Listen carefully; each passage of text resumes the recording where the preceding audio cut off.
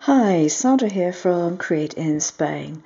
Now I've made several videos on how to make polymer stamps, but I'm still getting questions on the materials that I use, so I decided to address that in a little video of its own. And then hopefully everyone will be able to understand what I'm using when I'm talking about my process. Right, the first thing that you need is a UV lamp. Now this is a common garden cheapy UV lamp designed for doing your nails. I've never used it for that. I don't do my nails, as you can probably tell, but I do use it for stamp making. And yes, I've put my own little label on here. I don't make them, I don't sell them or anything. I've put this on because some sneaky little people are stealing my videos. So I'm labelling everything. I use mine with only the two lamps in the top. I take the side ones out. Now, depending on what you want to do and whether you want to continue using sachets and things like that will possibly depend on whether you want to keep 4 bulbs in or not. The reason I took 2 bulbs out and kept them out was because I find that doing a slower cure is easier to judge the timing. It's more tolerant, so it's more forgiving of any errors in timing. With stamp making, the timing will depend on the type of picture that you're doing. So if you're doing something with very fine text, it will take slightly different timings to things that are very large open areas, like, I don't know, a balloon or something like that. So that's why I did that. It's not a branded lamp, it's just something got off Amazon, and that's it. My glass plates, these were just pieces of scrap glass that my local window fitter had. They are approximately 5mm thick, and other than that I know nothing about them. I mean, he cut them for me and he made the edges smooth so they'd be safe. The little spacers here are just little plastic bumps that you get in packets of self-adhesive bumps for furniture and doors and things like that. Nothing special about those. But the idea of using them is that it does mean you get a regular gap all the way across your glass. And that is important. You don't want to find that one part of your stamp is thicker than the other, and this helps to stop that problem. Okay, so that's those. Now, I'm often asked what I'm using to either print my images on or whatever, and I've got to tell you, I do not print my images. I cut them from vinyl, but what I do is I put my vinyl onto pieces of this. I take these out, I cut down the seams and use them as individual sheets, and then I put my vinyl on them, and then I kiss cut them with my silver bullet. Now, if you have a silhouette cameo, you can do exactly the same thing. Kiss cutting is something that involves cutting through one substance without cutting through the base substance. So I literally cut through just the vinyl and not the plastic. This is the vinyl that I use. It's matte black, it is very sticky, and it hasn't got a brand on the back. Now, I buy this from a local DIY store and they sell it for cutting out decals to stick on the walls. And if I peel a bit back, you can see it doesn't have a white back to it. It's black all the way through. Okay, that is pretty sticky. And here is a little piece that I've just put onto a piece of one of those dossier things, if I can actually separate it. I've got to take my glasses off to see what I'm doing. If I can separate it. I'm not sure I can get it off now.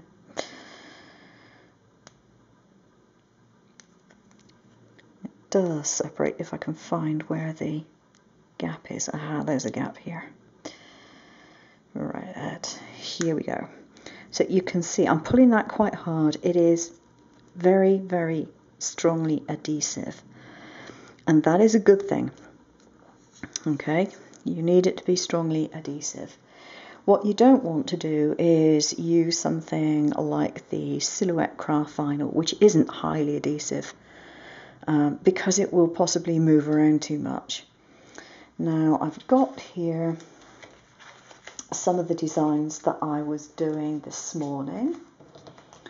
And for example, here is one that I've done of an umbrella. That's the handle and that's the canopy. Now I drew that in Concepts, and I then imported it into Shortcuts a lot, and as you can see, you have the transparent areas where it's been weeded. And if I pick up this piece of tissue, you can see that this is the bit that I weeded out. So that's actually vinyl, okay? It isn't printed on, it's cut from vinyl. Now this has been used, and as you can see, it's pristinely clean. And the reason for that is because what I've taken to doing is taking my base plate. Let's move this out the way. Okay. I put my design, and this is on the plastic. This is the plastic on the back. It's one of these pieces of sheet from here. Okay, so it was stuck on, and then it's kiss cut so that only the vinyl has been cut away. The plastic is still there on the back. Okay, that's not been cut. That's still there. It's still completely solid on the back. Now I place this design side up on my base tile, and I take a piece of cling film and I put the cling film over the top, cut the excess off, and make sure that it's flat. If you don't make sure it's flat and you end up with wrinkles in your cling film, you'll end up with wrinkles in your stamp. But as you can see, that wasn't difficult to do, was it? Now this brings us to the next bit, which is the foam.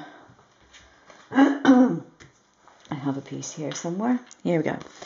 This is your normal standard, I don't know, 1.5 or something like that, craft foam. It's the stuff you get everywhere. Here I can buy it in A3 sheets, you can buy it in packets, you can buy it in sheets, in virtually every craft shop,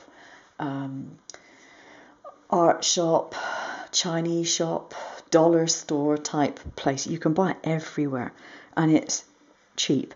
A sheet of this, A3 size, I think it is A3, big sheet, will cost me something like 60 or 70 cents. Now, in order to make a dam for this, all I do is I cut strips of this, either with my guillotine or with scissors, doesn't matter which.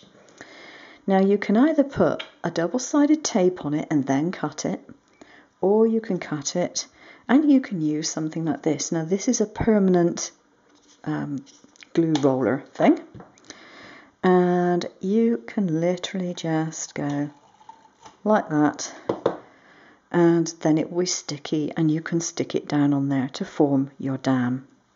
So again, nothing complicated. When I have finished with my dam and I have filled my dam with gel, I take another piece of this stuff and I put it over the top. Now, why do I use this rather than cling film? Very good reason. It is reasonably sturdy and it will lie flat. What you don't want is a bumpy back to your stamp, because that won't aid it in stamping properly at all. So I have my dam around here, my gel inside, I put that on top, and then I take my piece of glass and I put that on the top again, and that's my sandwich. That is all there is to it. Now, for those of you who say, well, I'd like to see you doing the whole process from start to finish, that would be great, except for the fact that my camera's in one place, I do my designing on an iPad, I then switch to my laptop to use shortcuts a lot, then I go to the machine to cut it, and then it comes here. So I think you can understand that there are a fair few processes to go through. It doesn't take me any time at all, really, but there are a fair few things involved in order for me to get to this stage. But, you know, I can do some fairly fine design. You can see here I've got some banners. I did these yesterday. So that is pretty small print. I probably wouldn't be putting anything smaller than that on a card. This one's slightly bigger. I have somewhere or other. Oh yes, I did a design of a house. I drew a little cottage, and I've done the windows. So the windows can be stamped separately, and I've done a different type of window here. A single window, so I could do 4 windows instead of 6. And I've done a little tree with a little bird on top. And I've made those into stamps. What else have I got here? Another banner. And different variations on the umbrella. I wanted one that was a solid stamp. And I did one with a spotty umbrella. And then I've got some patterns that I did. Now, all of these I've made into stamps, and they're fine. Just show you again the liquid that I'm using. It comes from Polymer, and I did answer a query on the video below regarding where you get it if you're in the States. And I gave a link to collop.com, and if you go to collop.com, they have a store locator or a supplier locator, and so you can put in your postcode and find out where you can actually get it. So there we are. That's about as much as I can tell you about supplies. I hope you found that useful, that it's answered your questions. If it hasn't, comment below and let me know. But I don't think there's anything much I can tell you, really. Thanks for watching. Take care now. Bye-bye.